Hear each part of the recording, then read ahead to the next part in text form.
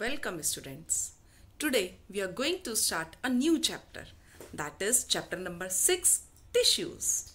In today's session we will study about tissues, differences between plant and animal tissues, different types of plant tissues, meristematic tissues, types of meristematic tissues, location and function of different meristematic tissues. Children, in chapter number 5, cells, you have already studied about unicellular and multicellular living organisms. There you studied that unicellular living organisms are made up of only one cell, like amoeba, euglena, paramecium and bacteria. Whereas multicellular living organisms are made up of more than one type of cell. Example, human body, plant body, insects. So, in us or in animals, so many types of cells are present. And these different types of cells are specialized to perform certain functions. Each specialized function is taken up by different groups of cells. These group of cells perform their function very efficiently. Like for example, in human body, there are so many such type of group of cells in digestive system and they perform the function of digestion of food. Similarly, we have muscle cells, nerve cells, circulatory system, etc. Same way, in plants also we have tissues which are group of cells which performs a specific type of function like vascular tissues. So in multicellular living organisms, there is division of labor. Cells specializing in one function are often grouped together at a definite place in the body. So, what is a tissue? A tissue is a group of cells that perform the same structure and function. Means it is a group of cells which are similar in its structure and perform a same function. Here in this slide you can see different examples of tissues. Like in case of animal cells, you can see connective tissues are there, epithelial tissues are there, nervous tissue, muscle tissues are there. So here if you will take an example of connective tissue only, you can see that there are so many types of cells. All cells are similar in its structure and they also perform the same type of function. So biological tissue is a collection of interconnected cells that perform a similar function within an organism. In other words, it is a group of cells working together mainly inside an organ. Children, there are certain basic differences between plants and animal tissues. We all know that plants can prepare their own food, but animals cannot. So based on these basic differences, there are differences in tissues of plants and animals. So let us discuss about these differences. Animal tissues are little complex because animals are mobile, so they require more energy, hence more living tissues are required in them. Whereas in case of plants, they are stationary at one place only. They do not require to move here and there in search of food, so their energy requirement is also less. Hence, more living tissues are not required here. In case of animal tissues, animal move from one place to another place in search of food, shelter, etc. Hence, they need more energy and there are more tissues present in them for production of more energy. In plants, most tissues provide structural strength to the plant's various parts. Most of these tissues are dead tissues which can provide mechanical strength as easily as the living one and need less maintenance.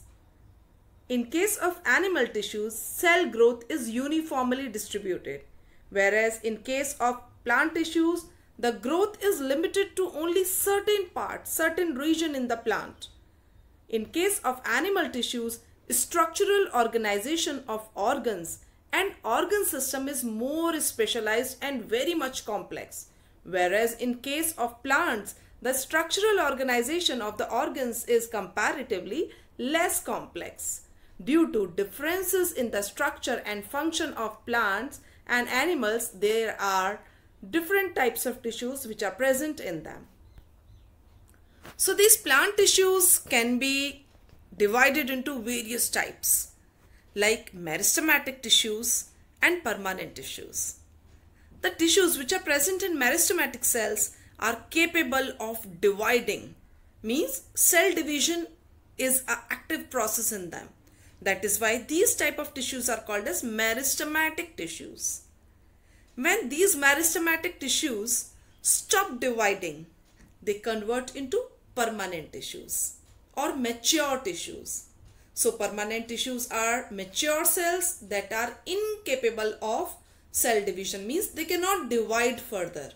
And these permanent tissues can be again categorized into simple and complex tissue, where you can see that simple tissues can again be categorized into parenchyma, collenchyma, sclerenchyma, and complex tissues can be categorized into xylem and phloem, that we will discuss later on in detail. Now let us start with the plant tissues. So first we will go through the properties of plant tissues. Most of the plant parts are tissues with dead cells because tissues provide mechanical strength to the plants. Cells of some tissues are alive. In plants, growth takes place in some parts. So these parts contain tissues having continuously dividing cells. Plant tissues can be categorized into two categories, as I told you earlier, meristematic tissues and permanent tissues.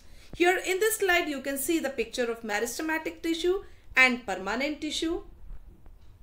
So let us start with the meristematic tissues. The growth of plants occur in certain specific region. Children, you must have observed a newly growing plant. When you germinate a seed, you see that its shoot part grows very speedily, and similarly its root part also grows very speedily. So there are special kind of tissues which are present in this fast growing region of a plant. And this growth in this particular area is because of specialized tissues in these area. That tissues are meristematic tissues. These tissues are very much specialized to divide and redivide very fast. And these are composed of actively dividing cells responsible for production of new types of cells.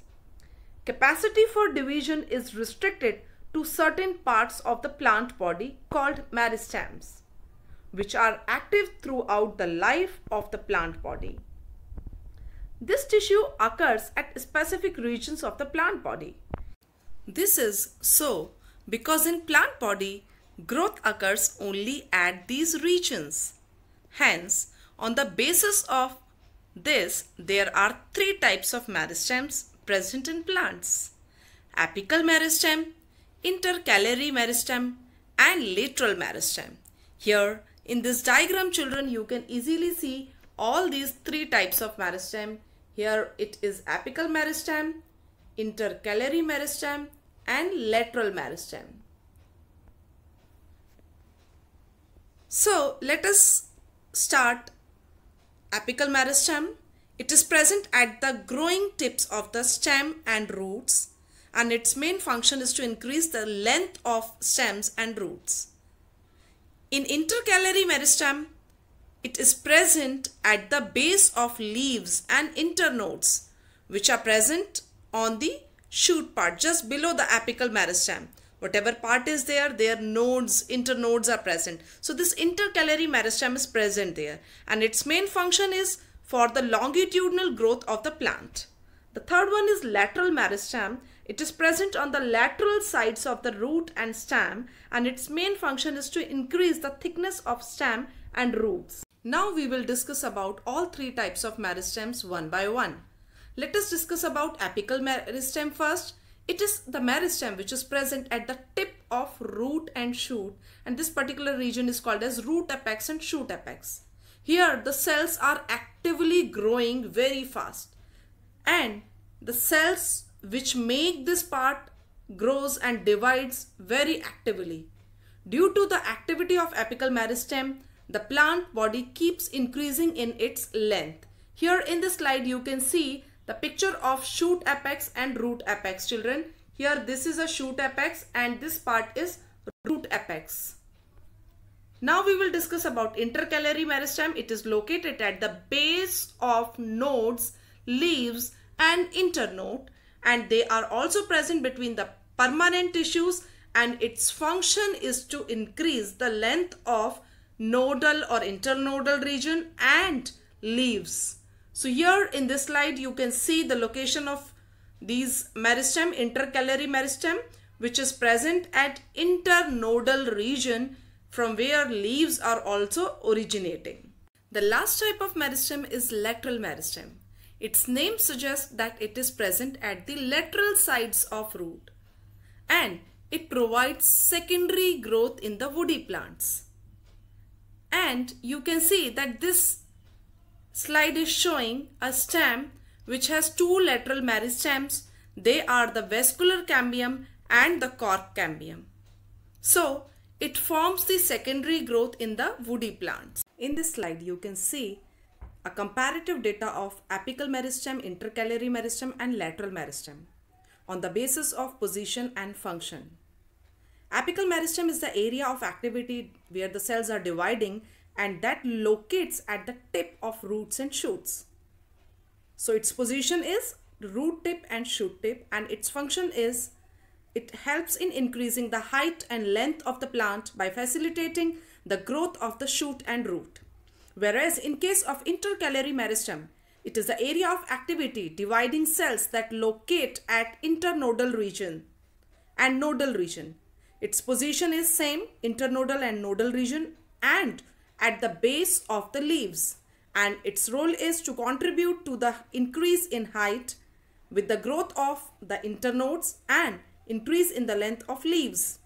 Whereas in case of lateral meristem, the area of activity dividing cells that locates at the lateral sides of stem and roots, and its position is again the same, lateral surface of the stem and root, and it increases the thickness of the plant by increasing the diameter of the plant.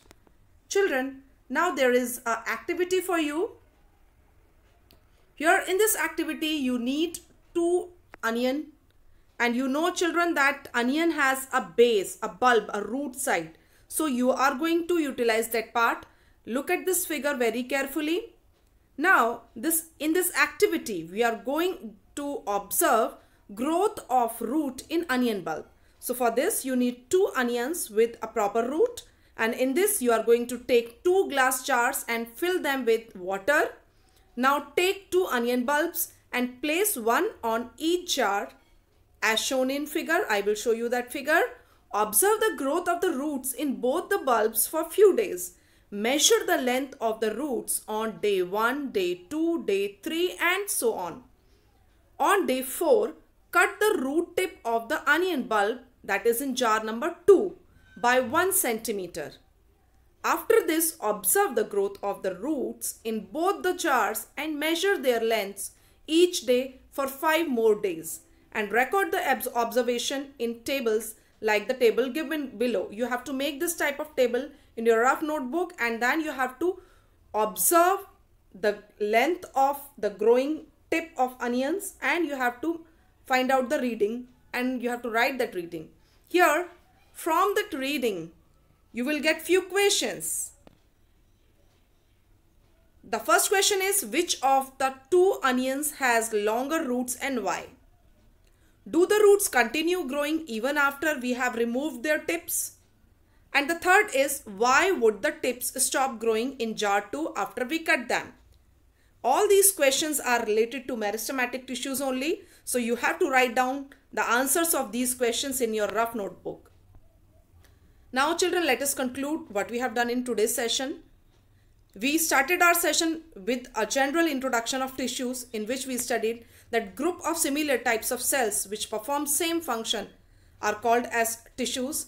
Plants and animal tissues are different from each other because they have different requirements. And plants have 2 types of tissues, meristematic tissues and permanent tissues. Meristematic tissues are present in root and shoot tip when the plant is growing, when this area is growing, When these meristematic tissues stop growing, they convert into permanent tissues. And then we studied about 3 types of meristematic tissues which have different location and different functions. Now there are certain questions for you children. You have to write down the answer of these questions in your rough notebook. What are tissues? And the second question is, how plant tissues are different from animal tissues? Next question is, what type of tissues are present in plants? And next question is, what are meristematic tissues? And the last question is, what is the location of intercalary meristematic tissue? Thank you.